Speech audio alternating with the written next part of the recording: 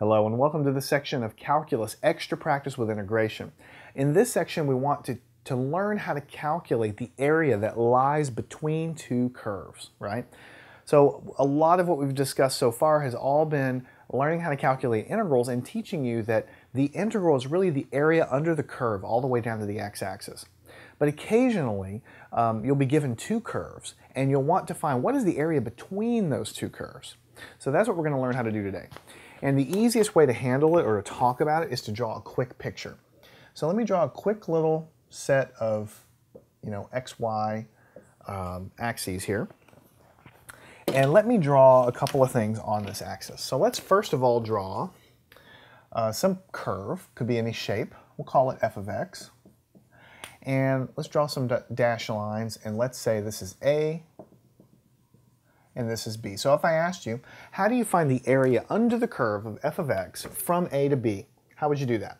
Well, you'd be pretty easy. We've done that a lot. All you would do is integrate f of x, the function, from A to B as your limit of integration, and that's going to yield the area under this curve all the way down from the curve all the way down to the x-axis. That's what we've talked about up until this point.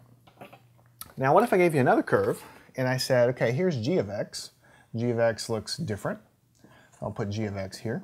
And I said, how do you find the area under the g of x curve to the x-axis between A and B?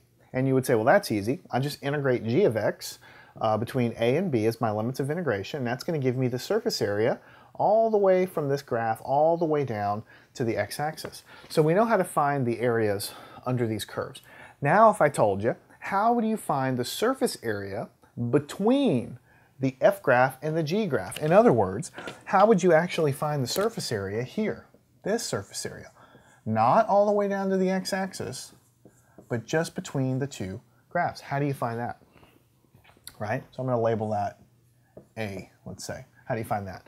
Well, if you think about it, if the integral of this is from this curve all the way down, and the integral of this is from this curve all the way down, then I should be able to find the area between them by just subtracting the integrals. Because basically, if I subtract this entire area, and then if I take this entire area, and then I subtract this area, whatever it lies down here, the difference between the two areas is going to be what's between them.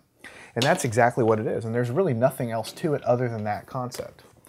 So the area I'm defining as A. In this case, I've labeled A being the region between the two curves here, is just equal to the integral of f of x minus g of x dx, and integrated from A to B, because you have to go along some boundary.